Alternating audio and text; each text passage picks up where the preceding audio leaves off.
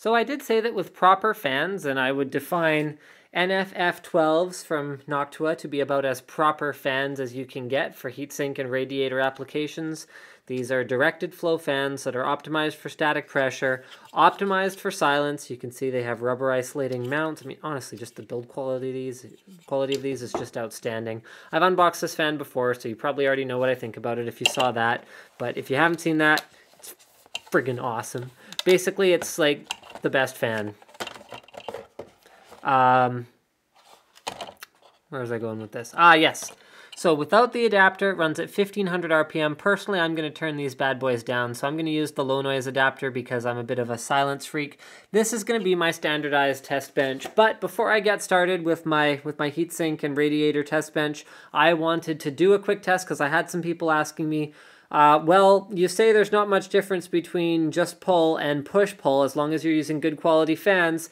What do you mean? Are you sure? Are you sure, Linus? Are you sure? So that's what I'm going to be doing. I'm going to be taking these fans with their low noise adapters. I'm going to be running them in just pull on an H100i, and then I'm going to be running them in push pull on an H100i to see with a pressure optimized fan just how much of a difference there is.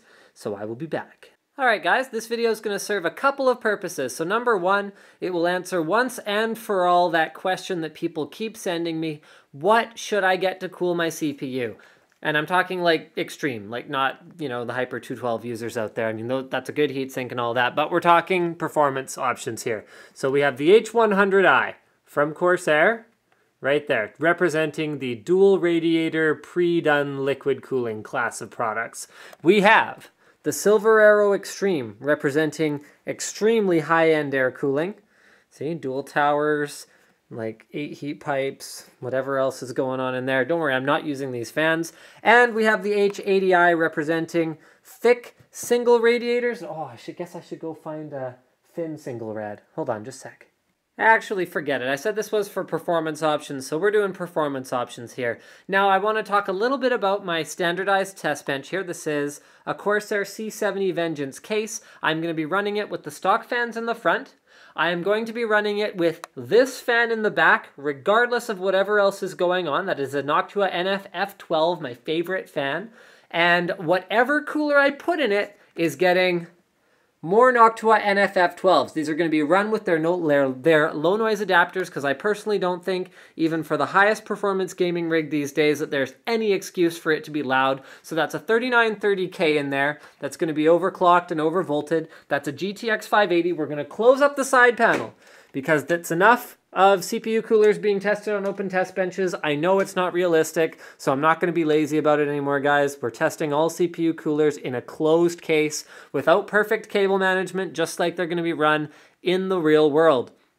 So we're going to take idle and load temperatures of each of these setups. We are only using Noctua NFF12 fans. We're replacing whatever comes on whatever coolers we use. In the event that a cooler must use a larger than 120mm fan, we have A15s, so we can use those instead. Those are 140mm fans. So let's get started. Oh, right, one more thing. The reason I'm using the same fans on every cooler, because the stock fans that are included with most coolers are rubbish anyway. So again, we're talking performance options. You should be buying your own fan that's better. Also, I'm using aftermarket thermal compound on all of them. I'm using IC Diamond thermal compound. So there you go. I've had a lot of people talk about IC7 versus IC24. Guys, it's the same stuff. The 7 and 24 are for carats. Carats are just weight. They're not purity. Right. So yeah, consistency. So that way we are going to have a consistent sort of overall noise level to the system because we're going to be running good quality fans and we're going to get a consistent experience with fans that are correctly optimized for whatever kind of cooler we're using, because these are correctly optimized for any heatsink or radiator because they're awesome. High pressure, focused flow, just good fans.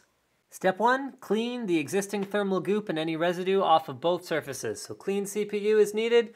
Clean bottom of the heatsink is gain up also needed. Guys, when applying thermal compound, less really is more. Remember, this is a 2011 chip. So that's how much goop it takes for that. For an 1155, it will be much less. For this next shot, prepare for your mind to be blown. I'm going to turn around my shotgun mic. There we go. Get that pointed at the computer so you guys can hear what a gaming machine sounds like when it's correctly optimized.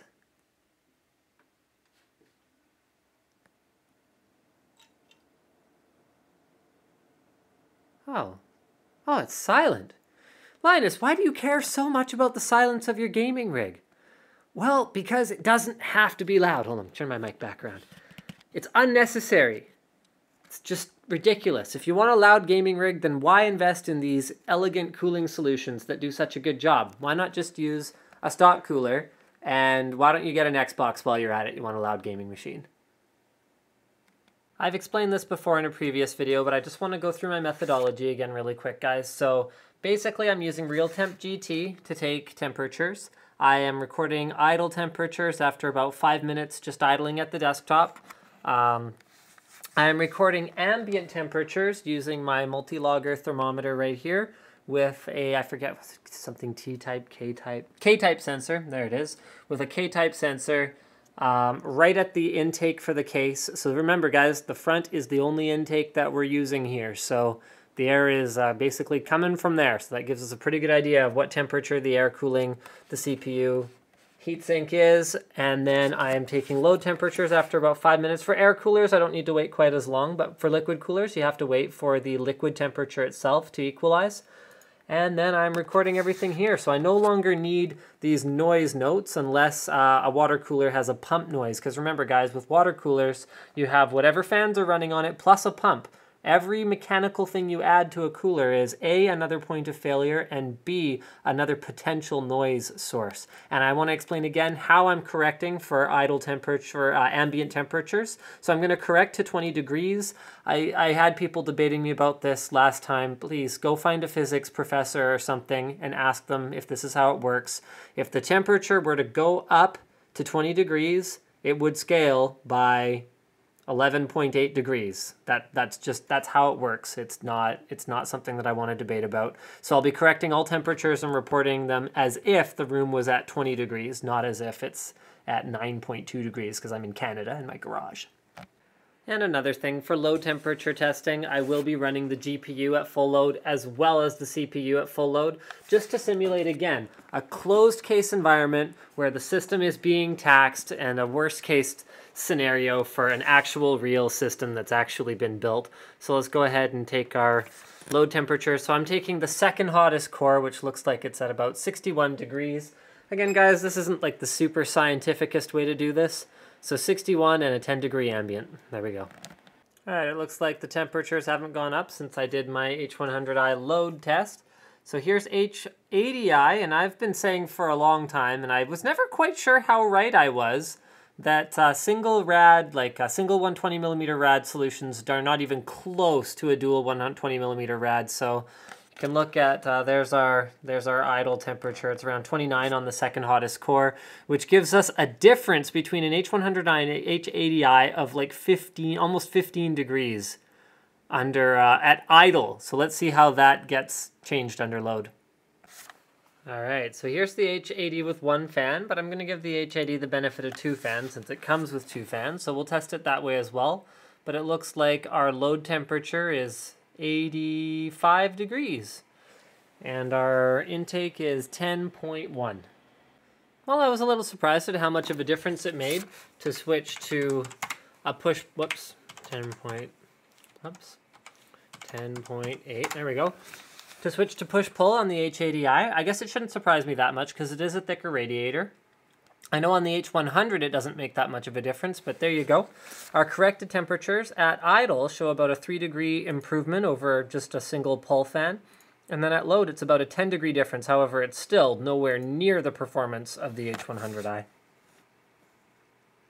Or rather, sorry, hold on, here's our corrected one. So yeah, about 10 degrees delta and then our difference between them, and still 13 degrees worse than an H100i.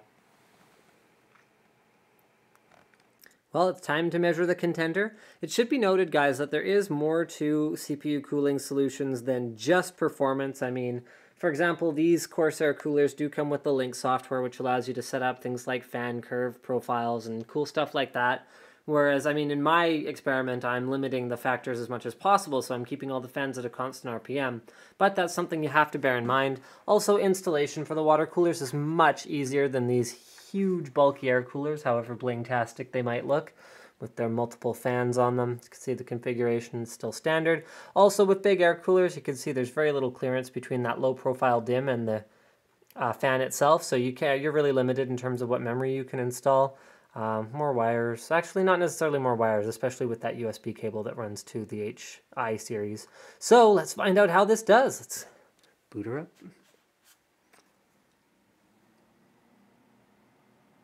Alright, so idle temperatures are 26 degrees for our Silver Arrow Extreme, and ambience have gone up a little bit since we started here to 11.1 degrees.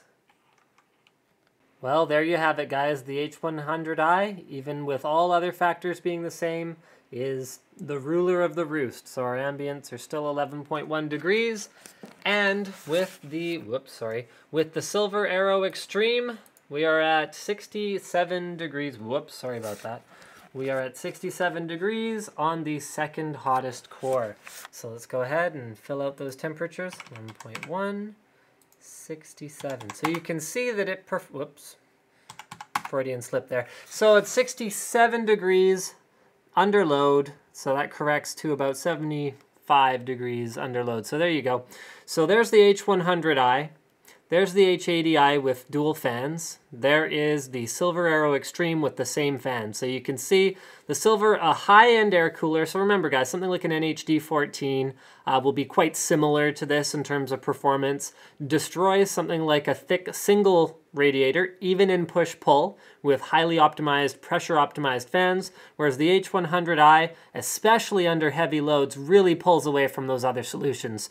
See, at idle, these, I mean, even these two look very similar, but you can see how under load the Silver Arrow Extreme really pulls away. Now that really demonstrates that as the heat goes up, so to speak, the men separate themselves from the boys in a test like this. I mean, even this is only a 3-degree difference. That's why I don't like the way that Corsair does the packaging on these products, at least the way they used to with the H100, where they would compare it. Yeah, see, they still do this. It's just goofy. They compare it against an Intel box cooler, showing, well, okay, now they don't even try to show a proper temperature, but they used to, and it didn't show that much of a difference because it's not until you overclock that it really makes a big difference. So thank you for checking out this video on Linus Tech Tips, demonstrating that the H100i is the ruler of the roost.